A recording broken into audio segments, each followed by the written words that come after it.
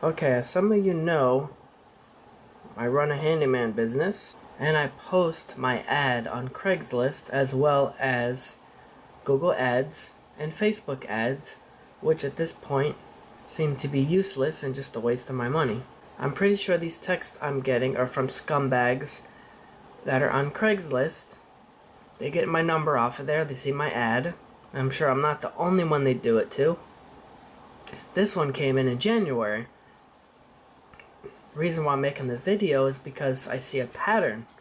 Because I got a text message, similar situation. Very similar. I just want to show you the text here so you can see it for yourself. I'm not going to read it all, I'll read some of it. It says, "Hello, my name is Andrew. Do you offer wooden door install service and do you accept checks?" And then I asked, is it interior or exterior, because I have no idea. They didn't send any pictures. Then it says I need an exterior and interior wooden door installed. I have made an order for the doors, so how much are you charging to remove the old doors and install the new ones? With frames and painting. Now look at that. I mean, what the hell happened there? That's just crazy. Look at that. Looks like somebody tried to break in the house, I guess. That's the exterior door there. Looks like it's an apartment. I don't know where they find these pictures. You know, so I was just curious, and I said, oh man, you had a break-in? Will you supply the paint? And then they just said, yes, I will, which is kind of odd. You'd think they would have responded, yeah, you know, these crazy tenants, they were drunk, or, you know, they would have made up some crazy story. But they didn't say anything, which I thought was odd.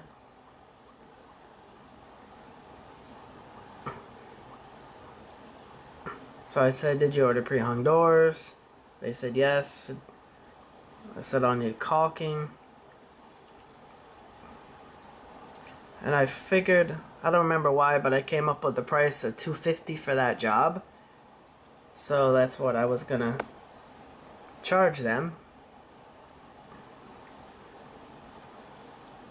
And then they said, okay, that sounds fine. I'll be paying through a check of $400 as upfront payment. So once it goes through, you can start the job, as the keys would be in the mailbox.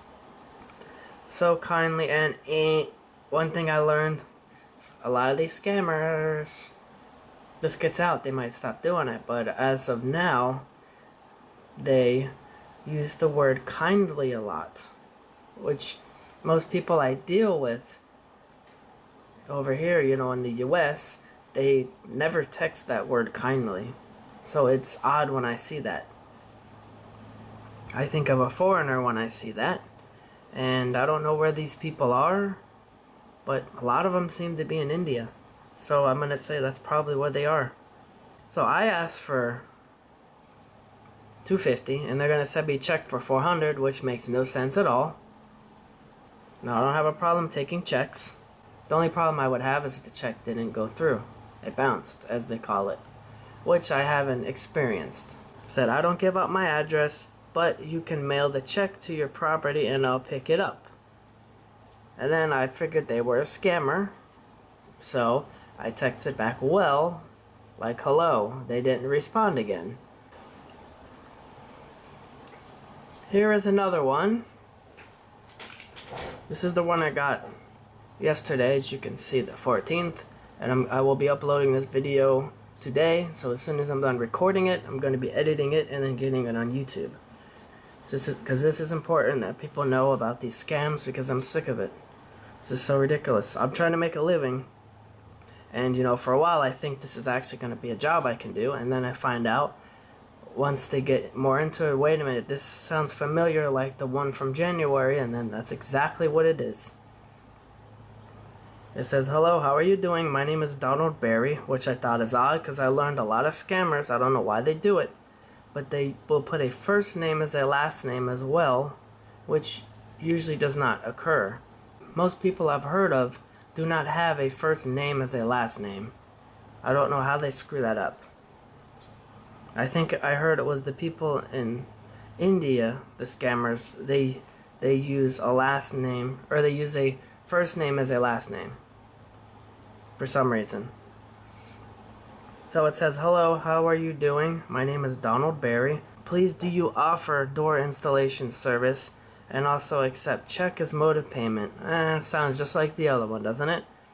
So I said the same thing, interior, exterior, and then they send similar pictures. See? The door is damaged really bad. This one here, that looks like blood. I don't know if it's gonna, I don't know if you can see that on the video, but right up here, that looks like blood. So wherever they got these pictures from was some kind of a fight. It says, okay, I want change.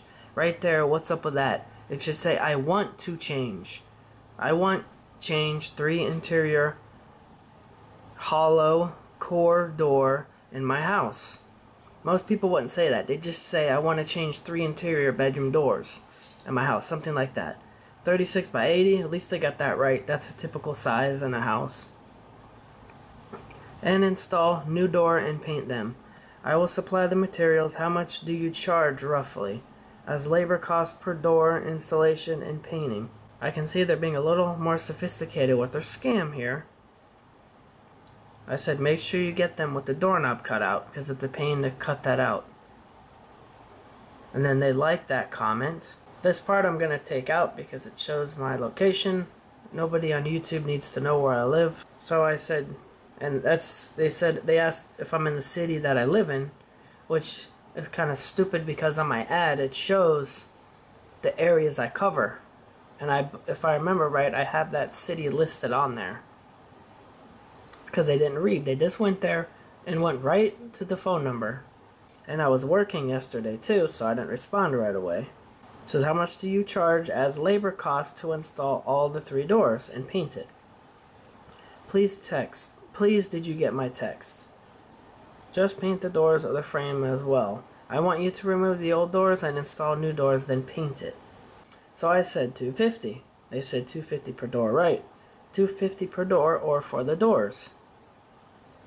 That is per door. Then they said, please, did you get my text? It was making me think that for some reason, the texts weren't going through. So I said, no, I didn't. They said, okay, good. I've already placed an order for the doors. Sounds familiar, just like the other one.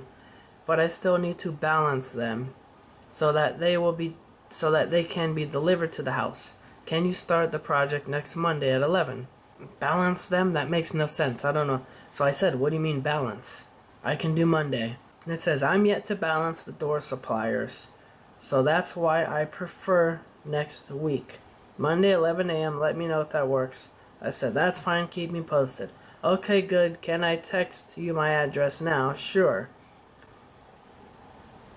Then they sent it again. I don't know why. I looked it up and it appears to be some kind of house. I'm surprised they sent an address this time. And then here's where the stupid nonsense starts. Okay, sounds good, but I'm out of the state now. Additionally, I'll mail you a check through USPS for the full payment. Once you deposit the check clears, it should say once you deposit and the check clears in your account, you can start the work. My housekeeper will be there on the day of the job to let you access the work areas. If that's alright with you, kindly let me know. There's the kindly again. And they don't know how to use proper grammar. I'm not even a grammar expert. I'm sure I probably suck at grammar, but I can see that there's flaws in the way they're typing words. I said, okay, mail it to your home and I'll pick it up Monday. My housekeeper can't handle check. What does that have to do with anything? They're legitimate. They can mail the check to their house and I'll go pick it up. What's the big deal? And then it says, and for security reason, I prefer to mail the check to your address so you can deposit it immediately once you receive it. Now, the only reason I can think of, I couldn't find anything on YouTube or anywhere about this particular scam, but the only reason I can think of they want your address is because if you give them your address, they're going to come and rob your ass. That's what I think. I don't know what else it could be. If anybody knows or has experienced these kind of texts, let me know in the comments below. And if you have any idea what exactly their motives are with this type of scam, let me know, because I'd like to understand this better. So I just said, I don't give out my address, it's not a big deal. You can notify me when it arrives in mail at the property, and I'll come pick it up. And then see, no response. They stopped because they know I'm not going to go for their scam. So I don't know what that is. That's it for that. Then I got this other one that's texting me, trying to get me to go on Telegram. I don't know what's on Telegram. I guess they're going to ask me for money. And I know it's encrypted, like WhatsApp, so nobody can see what we're saying. But they're actually naive, because anybody can take screenshots of the whole chat, and then they can show it to anybody they need to show it to. Anyway, that's it for the video. This video. Thanks for watching. Don't forget to subscribe. Click the notification bell. If you have any suggestions for future videos, leave a comment.